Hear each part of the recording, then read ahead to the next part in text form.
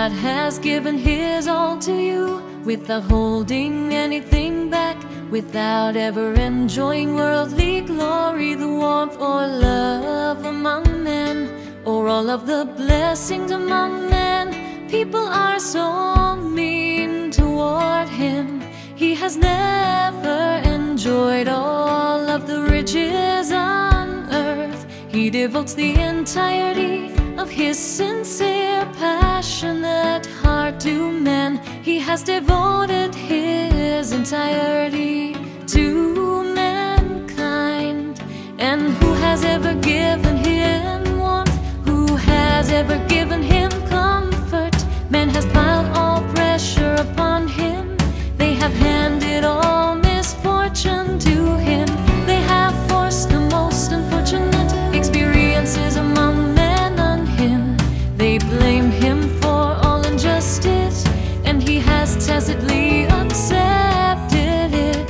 Has He ever protested to anyone? Has He ever asked for a little recompense from anyone? Who has ever shown any sympathy toward Him?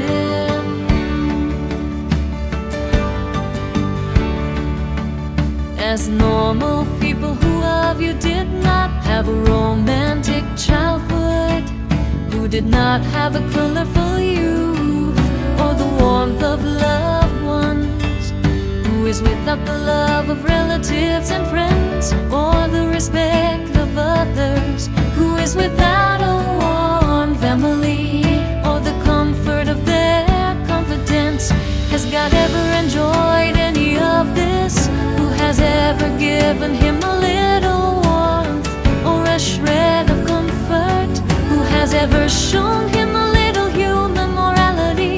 Who has ever been tolerant of Him, for being with Him during difficult times? Who has ever passed the hard life with Him?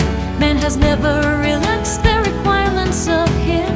They merely make demands of Him without any scruples.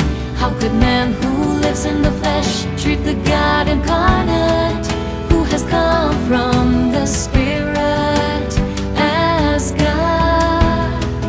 Who among men could know Him? Where is the truth among men? Where is true righteousness? Who can know God's disposition, or compete with the God in heaven?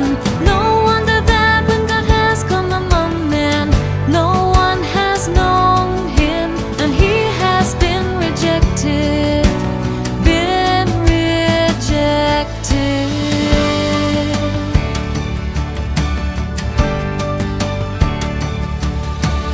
How can man tolerate God's existence, or allow the light to drive out darkness of the world?